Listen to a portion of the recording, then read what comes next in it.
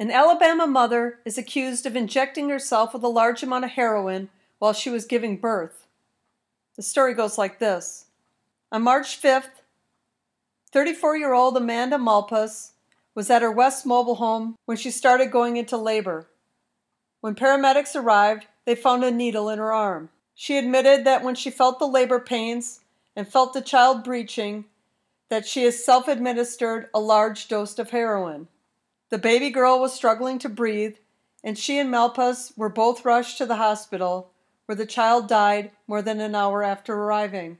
Investigators say Malpas also used heroin and methamphetamine throughout the pregnancy, and that the drug use was ultimately the result of the baby's death.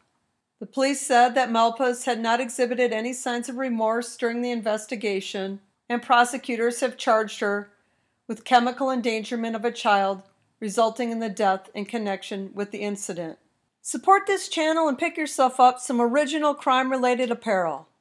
Look for the link in the description.